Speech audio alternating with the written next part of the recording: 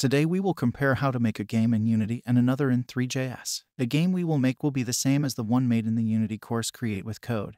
It will be a car game where you control it and try to avoid or crash with the obstacles on the road. Now it's time to program it. So let's go over the features that our game will have, such as controlling the car, having the camera follow the car in third person, collisions, and gravity. The first thing we'll do is configure the car, which will be represented by a cube on the screen for the time being.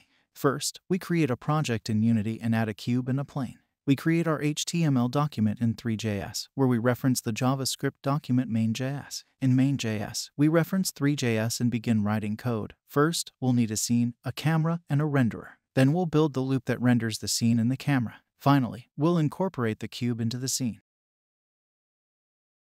Now, in third person, we'll tell it to move forward, turn, and follow the car. In Unity, we will control the movement of the cube and make the camera follow the player in third person. To do this, we will first create our scripts, one to control the vehicle and the other to follow the vehicle. In threeJS, we'll do the same thing, but first we'll add some functionalities to help us with development. First, we'll add orbits to allow us to move the camera with the mouse. And then we'll add some lines to show the X, Y, Z axis.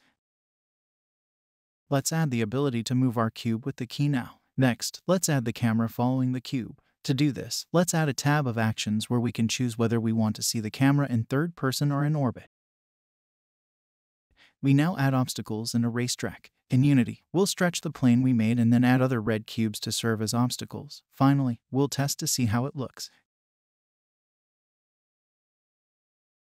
In threeJS, we will add the functions add plane and add obstacle to the scene and see how it looks. We are now adding collision and gravity simulations. The only thing we would add in Unity would be rigid bodies to the cube and obstacles, followed by a triangular prism to allow us to fly to the obstacles when we collide with them.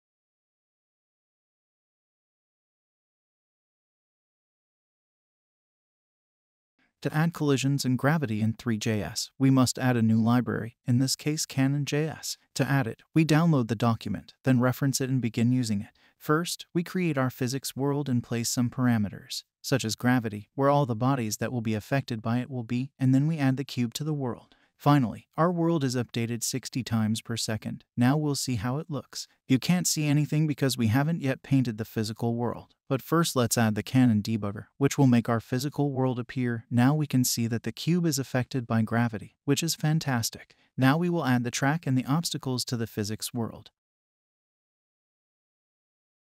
And then we will make the cube move. To move it we need to apply force, and to rotate it we need to apply torque. We also need to add a material to the bodies, and define how they will interact when they collide. But for now we will add a minimum friction that will allow the cube to slip in the plane and move easily. Now we will paint what happens in the world of physics, so that in the loop we can make the position and rotation of the cube of threeJS equal to the cube of Canon.js, and the same with the obstacles. In addition, we will add the triangular prism. We could add it from Blender, as we did in Unity, but we will take a different route and create it from vertices and faces, which we will then add to our cube and see how it looks. Finally, the 3D models are added to make it look cool. We use the Unity package provided in the course to replace the cube with the car, track, and boxes, and then we add a background of mountains with clouds. That's all there is to it.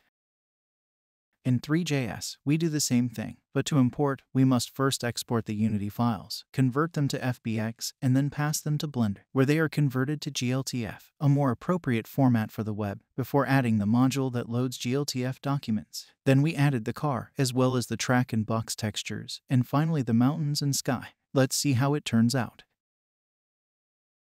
That was the comparison. And as we can see, threeJS is much more laborious because we lack an editor. Plus, we have to add every feature we want from other libraries. But at the same time, this forces you to know more about how each part of the system works. That's all for now. I'll see you in the next video.